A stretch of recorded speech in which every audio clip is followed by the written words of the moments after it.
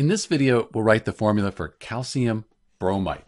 So the first thing we can do is we can write calcium just as it appears on the periodic table. That's just Ca.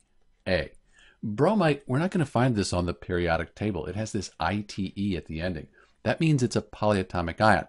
So you either memorize that the bromite ion is BrO2 and the whole thing has a 1- ionic charge, or if you're allowed, you look this up on a table of polyatomic ions.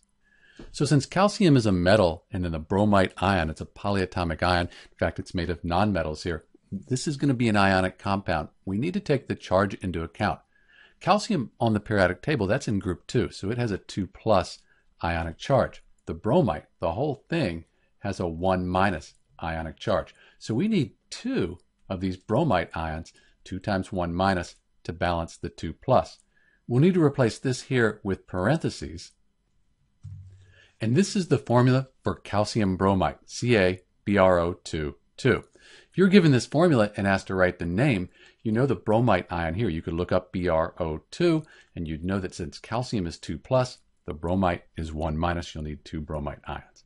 This is Dr. B with the formula for calcium bromite. Thanks for watching.